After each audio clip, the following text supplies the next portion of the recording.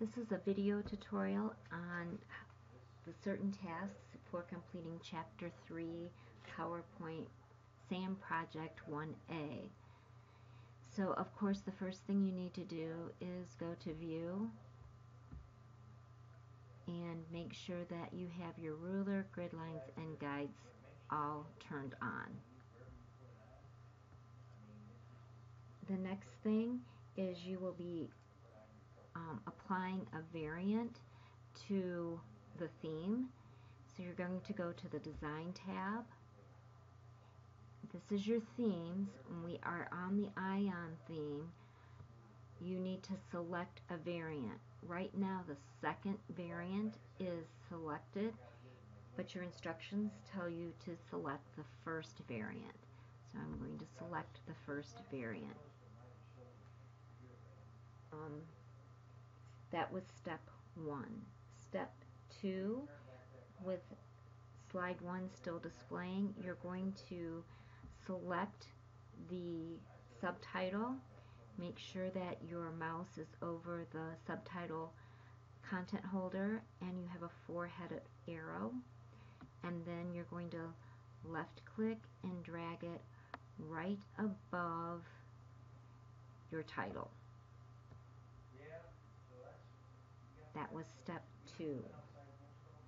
Step 3, you really don't need me to demo, but I do need to insert the slide so that our slide numbers are consistent. It's just inserting a slide and title content and entering text, and you've done that. But I'm going to go to the home and insert a new slide that is title and content layout. And you can complete the rest of step 2 on your own. And it is a task that you've done previously. Same thing for step 4. It's something that you can do without help, without demoing. The next step is 5, and that is on slide 3. You are going to apply a picture effect, so I'm going to select the picture, and I am going to go to the Picture Tools format, and I am going to go, before you've done styles, this is an actual effect, so we're going to click the down arrow by Picture Effects.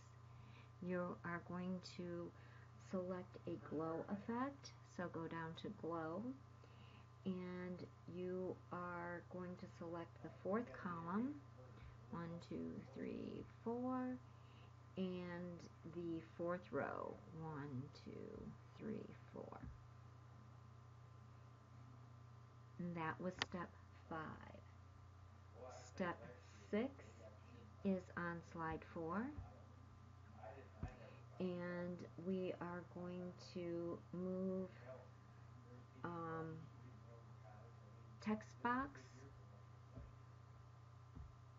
over the photo, and all you're going to do is also get the 4-headed, move it over, and for placement you need to look at your end of instruction slide thumbnails and so that you can place the text appropriately.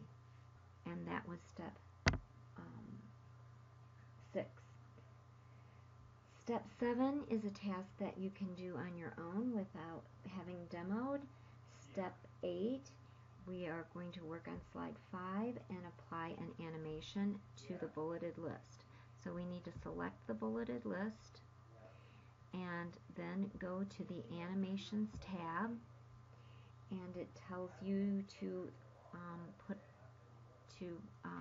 select the Appear animation. So I will select the Appear animation. And that was step 8.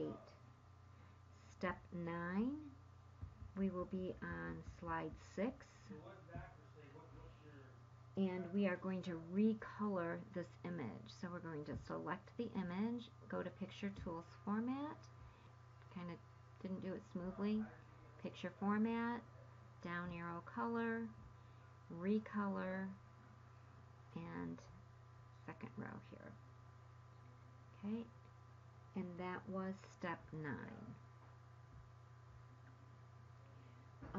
Step 10, we are still on slide 6, and you are going to insert a text box on the right side of the picture, and we're going to go to Insert, Text Box. Your mouse will turn to a mouse pointer, turn to an upside down cross, and you just left click and drag, and my mouse just got stuck, so froze. Another option for that, I'm just going to undo that by touching my screen. Another option is my mouse is not working. I'm going to touch my screen, Insert, and you can just hit the text box.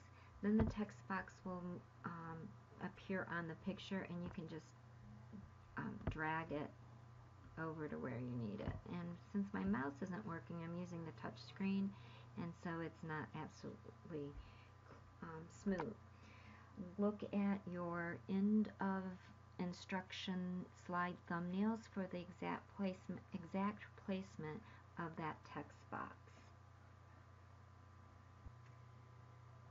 Step 11, you don't really need my help with, because it's something you can do, but I do need to insert a new slide so the numbers of the slides will be consistent. This time you're inserting a new slide that's to content, and then you'll complete the rest of the instructions for slide 7. Actually, you can enter the text on your own.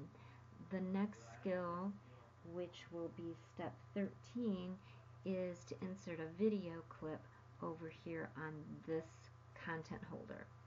So on the right content holder, I'm going to click on the Insert Video. You could also go through the Insert tab Video, but it's just easy to do it here. It's a file that I saved, downloaded from Sam, so I'm going to browse to the folder where I saved it, and it is the biker, and so I'm going to select the video and then click Insert, and the video clip appears in that content holder. And that was step 13. So step 11, you inserted the slide, and 12 you inserted some text, and 13 is the video clip.